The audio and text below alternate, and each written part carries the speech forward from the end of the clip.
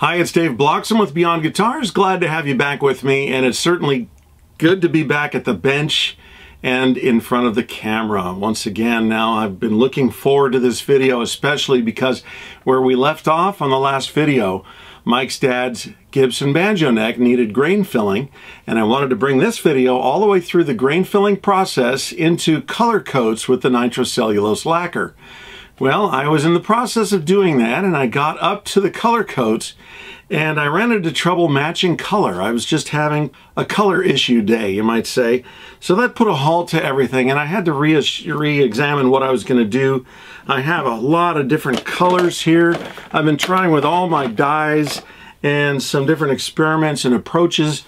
Nothing was really gelling. It wasn't looking like I wanted it to look. So I've ordered some more product, and although it arrived yesterday, instead of now beginning another experimentation process, what I thought I would do is not cover all of that in one video, but just dedicate this video to grain filling. I've got that done. The neck is behind me on the other side back there. But not only today to show you how I filled the grain on this neck and the result I got, but actually the whole reason for doing it. So I have a lot of different species of wood and wood grain I want to show you, both bare wood and finished necks. And there are sometimes you want to do the grain filling and sometimes you don't want to do the grain filling. The result you're after is really what dictates what you're going to do. So you may grain fill or may not, but because I want a glossy finish like a brand new Gibson banjo, I want a grain fill. But there are sometimes you don't want to if you want the grain to show through. I've got a lot of slides to show you, so let's get on with that. We're going to talk all about grain filling, why you do, why you don't, and how you do it right after this.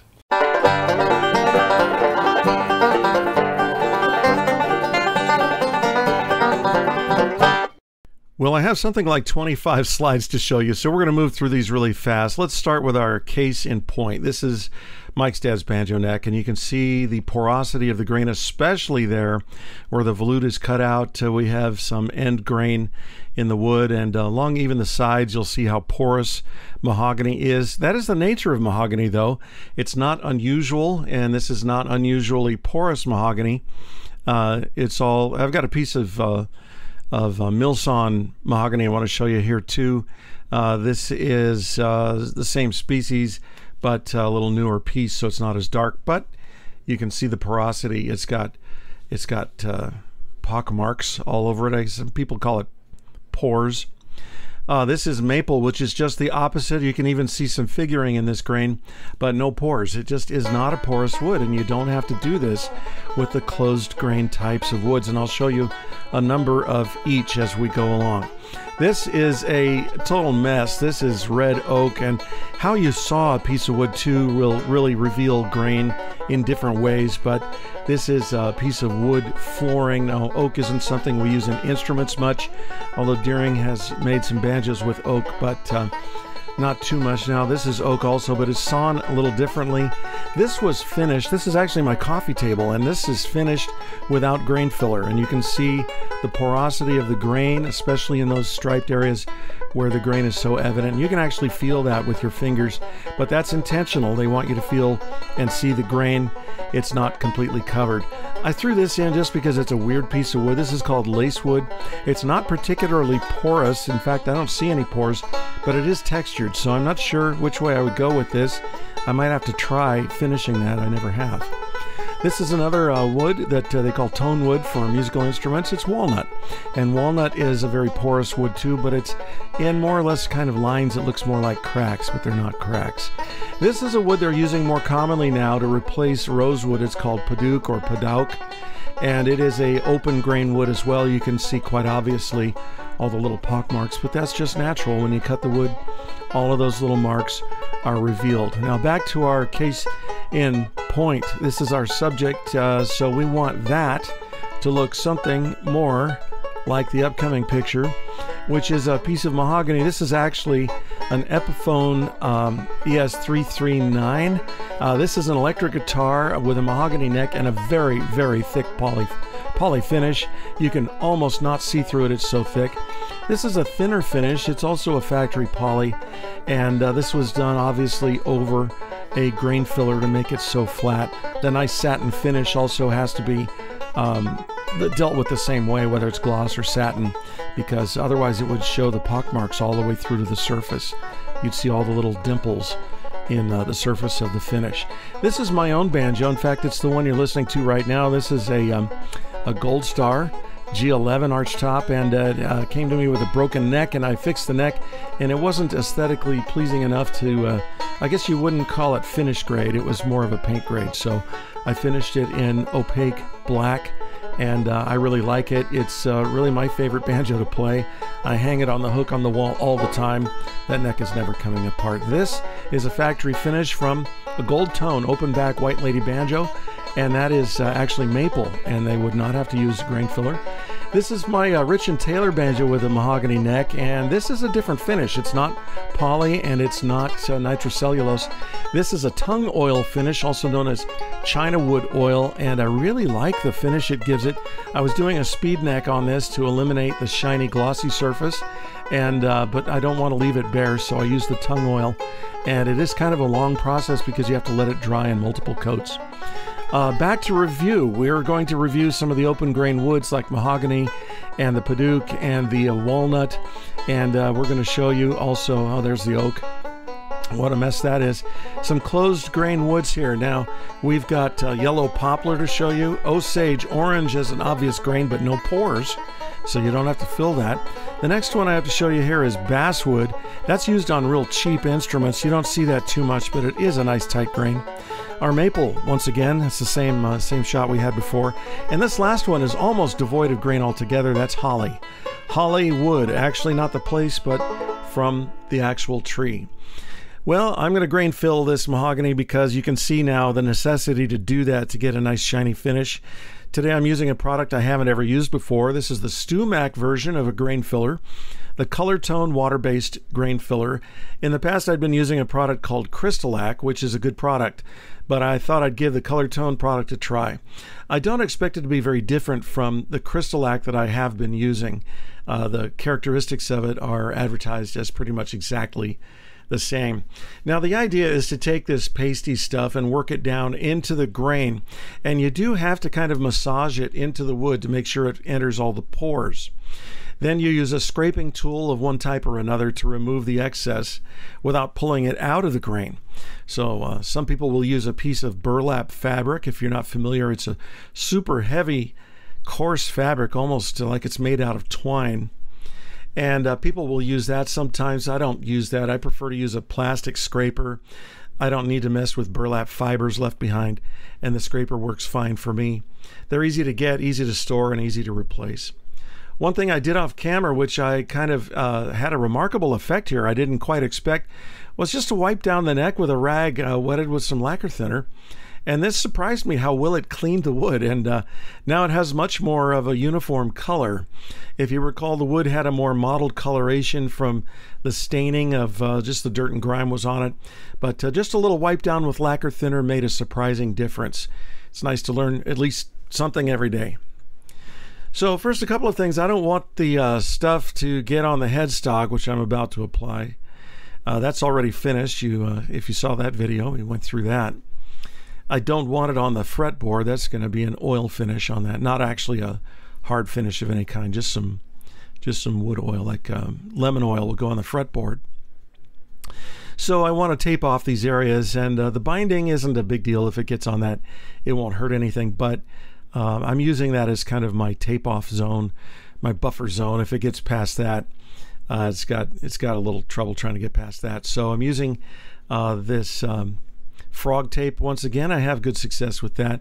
The main thing really isn't to as much to mask off the binding as it is to make sure you don't mask off the edge between the binding and the wood, which sometimes has little voids, and this grain filler will fill those little voids beautifully. So we want to make sure the edge of the binding against the edge of the wood is revealed so we can get it down into those little spots. Just take your time, press it into the low areas first, and be sure you lay it down and work it all the way around. Patience goes a long way, and prep work is so important to getting a nice finish. You've probably heard that before. It's true with painting, and it's true with finishing instruments. So before I do the grain filling, I'm going to fill these little screw holes. Now I may very well be going back into the screw holes, but I just want to start with a clean slate here. So I'm going to fill these, and it won't be visible through the finish, so the coloration isn't important, but they will be visible if they're indented. So I want to make sure that they're not indented anymore. Black is the finish for the headstock and the heel, if you recall. It's got kind of a, I'd call it a sunburst neck, actually, kind of a fade between the black and the brighter color in the middle, and then black again down at the heel. So what I just did, I showed you the glue. I've got some glue and some mahogany sawdust here, made my own wood filler. So I'm pushing it down with my finger, but that won't make it flush. That'll actually push it down too far. But I want to, it's kind of a job where you want to work down and build it in there into the hole, make sure it's full, and then finish it off with the tools. So I'm going to go around filling all of these little screw holes, and if you see any little chips or any other little defects, injuries, abrasions, or splits or anything, this is the time to address any surface imperfections. So one surface quote, in quotes, air quotes, imperfection you might notice is those serial numbers that are up at the top of the back of the headstock, and I do not want to fill those either with my wood grain filler or my wood filler that I made with the glue. So this is one of the body, actually you can get these at auto parts stores. I bought these at Harbor Freight. They're actually used for auto body work. You can spread Bondo or similar products, body filler with them. And I found they work perfectly for this. They're easy to get. They're inexpensive. I've even seen them at Home Depot. So easy to find, and I don't want to leave burlap. Burlap is kind of smelly too. I think they treat it with oil. Okay, so this is our turn now. We're going to break out the color tone wood grain filler, and this is going to be our next thing. Oh, I guess I jumped ahead a little bit. Okay, sanding down the wood grain or the wood filler that I used. Oh yes, these spots, they kind of needed a little bit more, but because they're so dry, I want to make sure that they get a little glue in there first to make sure that this putty I made will adhere and stick. So I'm just kind of priming those spots once again. So there's no question they're getting glue in there, so I don't want any of this to come out. So we'll just work around each one of these holes once again and do a little sanding off, and we're ready for the grain filler. So here we go. All right, so what I'm going to do now, I've got my Balin vinyl sealer. I'm going to use the vinyl sealer here to coat the entire back of the neck. That helps the grain filler to stick, and it helps it stick more uniformly. So just going to add a coat of this over the whole thing.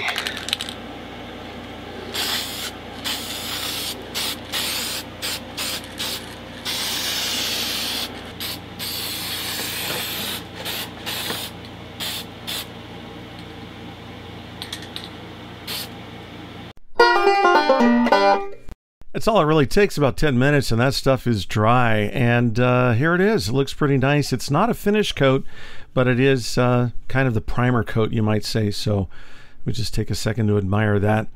It will need sanding after that because we need a physical bond, mechanical bond. Just pointing out too that the serial numbers are there. We want to preserve them. We don't want to sand them anymore, and we don't want to put grain filler in them and cover them up. It's an opaque finish at the ends, black, just like my Gold Star banjo is all black. You can't see through it. Now I have used tack cloths to remove the dust, but I don't know if I'm justified in my kind of hesitation about that, because tack cloths have some kind of a sticky residue on them, and I'm afraid that may interfere with my finishing. And so I'm just using a small amount of water on my paper towel. It will evaporate very quickly, and I've got the dust removed. So there we go. Now we're ready for the grain filler. The grain filler contains water too, so a little water on the neck isn't going to be of any consequence. It'll all dry together. Now again, some people will use burlap, which is a very, very coarse fabric. They make sacks out of it for animal feed and that sort of thing. At least they used to. And it's a very, very coarse material. And the idea with that, I think, is that it's so coarse that it won't conform to the grain, and it will not go down into the grain and pull the sealer out. Now here I've done just what I didn't want to do. And I managed to put a little sealer on that first number. So I'll make sure I get it out of there. So I'm going to put some near it, but not on it. All right, so now that's my first coating. And before it dries, I want to make sure I can kind of work it into the grain and flatten it out. Just work it on in, pushing it. I'm pushing down to get it into the grain. Now, I especially want it around the volute there, because the volute changes direction in the grain, and you have some end grain right there. So that's good to get that filled up, so we can get a nice shine on the end grain. If you don't use a filler like this, end grain will always look dull and pitted.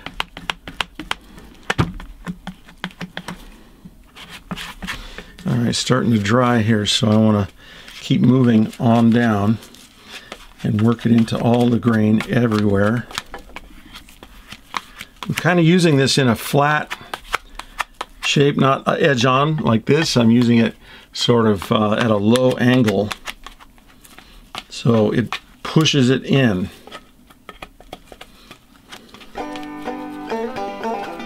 You can work in circles, you can work in straight lines.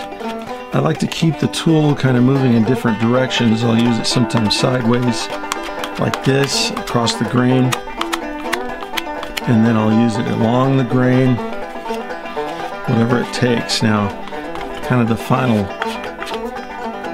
bit along the grain seems to smooth it out the best. So you can see I haven't really removed much product. I've got very little on my plastic knife here. It's all in the grain, and that's good. So that's it for now. We've let that spread it around and pushed it in the grain. Very important on the first application that you do a lot of the pushing. You get it into the grain, and you can use the palm of your hand. I'm using gloved hands, but you can use that too. Anywhere you see that looks kind of dry or grainy, you want to make sure it gets filled. Now, little bits of dirt are not really consequential because this is all going to be sanded again. So any kind of inclusions like that will not be hanging around for long.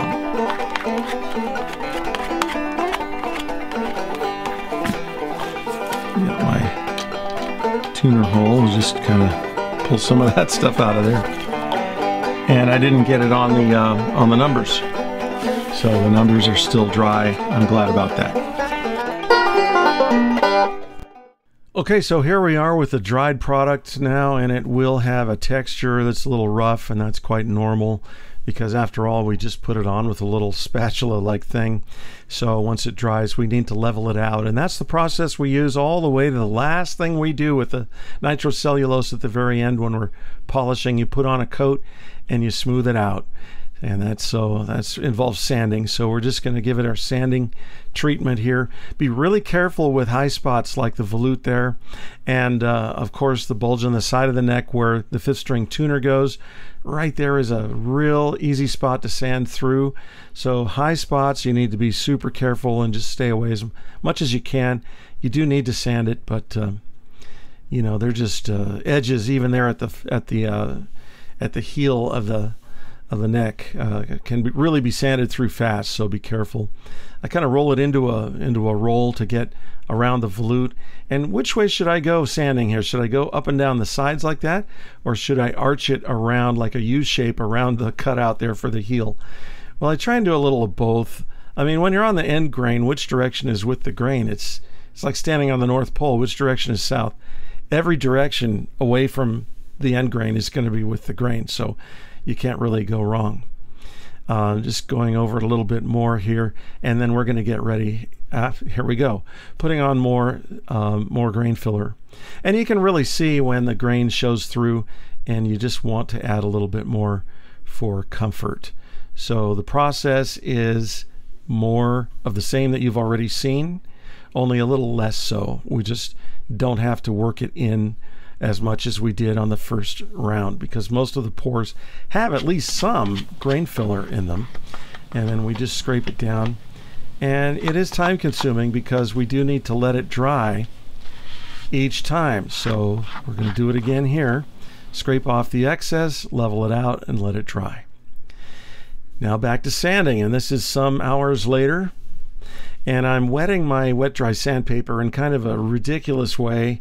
I really should have had the foresight to put it in water overnight, and at least for a couple hours the paper on the sandpaper soaks up the water and it becomes really flexible. And that's one of the two main advantages I get from wet dry sandpaper. It's more flexible when it's wet, and it stays clear better too, because the water carries the debris out of the sand. So that's not really what I'm after for doing it here. It's more of the flexibility. But this is up to 400 grit now on this finishing. And you know, we're not really sanding the wood, we're sanding the grain filler.